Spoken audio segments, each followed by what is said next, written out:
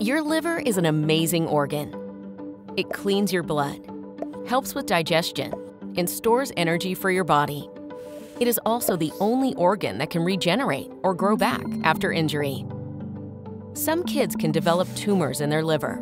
When these tumors are made up of bad or cancerous cells, that means the tumor is malignant. This is very rare, but it can occur.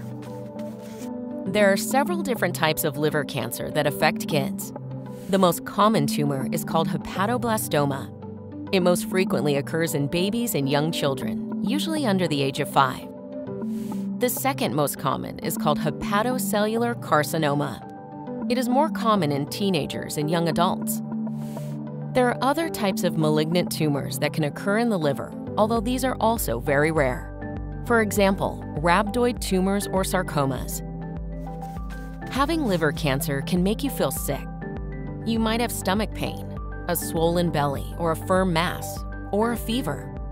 You might feel like throwing up, or you may lose your appetite. In some cases, your skin might look yellow. A whole team of doctors and other experts will perform different tests to determine whether you have liver cancer, and if so, what type of liver cancer it is. Once you have a diagnosis, your doctor will help you and your parents decide the right treatment for you.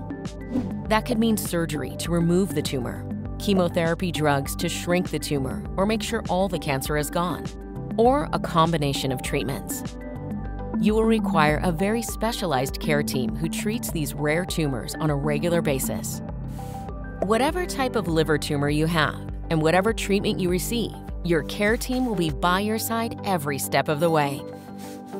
Have more questions about liver tumors?